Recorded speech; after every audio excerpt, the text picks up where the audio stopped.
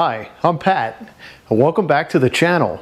Today, I'm going to show you how to keep the exhaust valve open on your BMW i8 using a string and a weight. The BMW i8 has an exhaust valve. There are two exhaust ports that come out of the muffler. One is open all the time, and the other one is controlled by an electronic actuator which closes a valve when there's not a lot of load on the engine. What this means is that when you're idling, no matter what mode you're in, whether you're in eco or comfort or sport mode, that valve is closed all the time. Now, some other BMW owners know that they can reach under the dash and pull the fuse for the actuator for the valve, and that'll keep it open. But that's only on cars that have that valve open normally.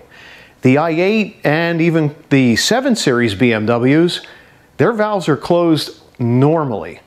Now, the reason why BMW keeps that valve closed most of the time is to reduce noise.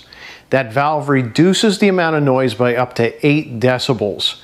And the BMW i8 was designed to be a great gas mileage car and to be quiet more than anything else. It's got great looks. We think it should have more performance, but we got what we got. So anyway, if we want to open up that exhaust valve full time, there are a bunch of different ways that we could do it. Now, I've done some testing in the past by removing the wheel well here on the right rear side of the car. And when I got into that part of the car, I was able to see the top of the electronic actuator. Once I unbolted that actuator, I saw that there was a little metal link that runs between the actuator and the exhaust valve. So the actuator and the exhaust valve top look like they're the heads of a screw. They just have a slot on them, and this little piece of wire would connect the two. So when the actuator would turn open, it would then open the valve. So my first attempt at opening this exhaust valve was me taking the time to remove the actuator and remove this little wire, and then take another piece of wire and run it around the part of the flap that would then keep the flap open all the time. And I drove the car around and it was great. I put it all back together and I drove the car around for a while trying to think about what I can do in order to open this valve up by some other means. And that's when I discovered that the actuator was controlled through a fused circuit. So fuse 58, which is a 7.5 amp fuse, controlled that actuator. I removed fuse 58 and then I drove around and it kept the exhaust valve closed. And the more I accelerated the car, it kept that exhaust valve closed and it never threw a trouble code. No check engine light, nothing. That was a great piece of data. I put the fuse back in place, drove the car around, everything was fine. And I thought, how can I replicate the fully open throttle position of me putting my foot to the floor and demanding the highest amount of load from the engine so it would open this valve? And I discovered that maybe I needed to have someone sit in the passenger side, and as I drove down the road full pedal, they could reach under the dash and pull that fuse out. Well, that fuse block is so far tucked up under the dash, and link in the description, you'll see what I mean in my fuse replacement video that I recorded earlier. That fuse block is so far up under the dash that it would be nearly impossible for a passenger to reach up there and pull it. So I thought, I wonder if there was another way of pulling that fuse down, because the fuse block sits parallel to the road. And if you were able to just hang something from that fuse and pull it straight down, it would fall out of place. So I thought, let me get a string.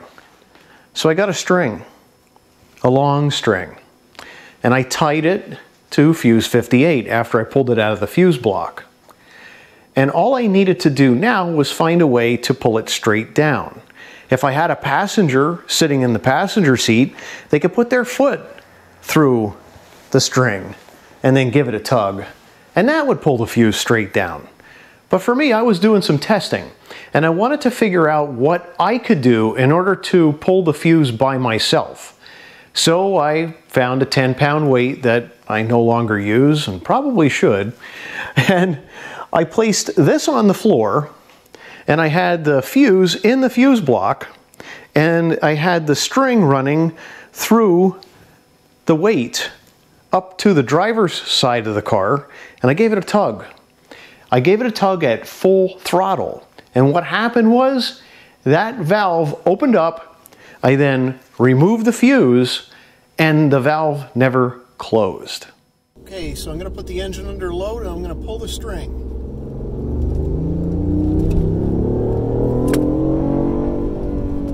Yeah, it worked! So let's take a closer look at this fuse block. I have some light turned on under here so we can see it very well.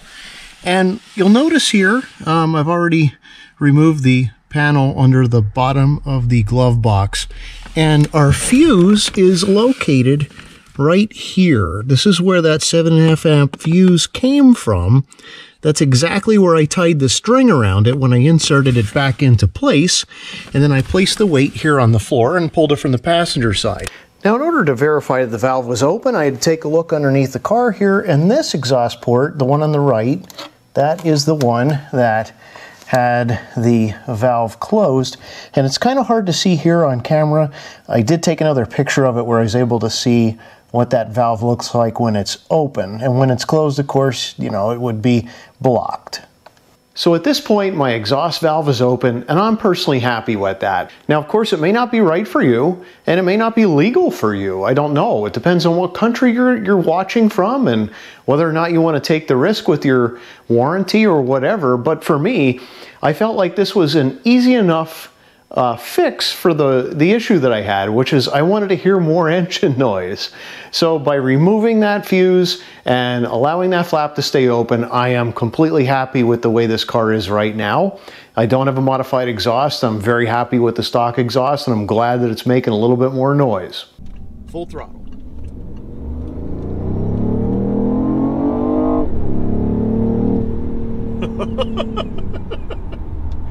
So that concludes today's video. If you happen to like this information, please give me a big thumbs up. And if you haven't subscribed, please subscribe to the channel and ring that bell for notifications, as I'll be posting BMW i8 content often on this channel. Thanks for watching, and happy motoring.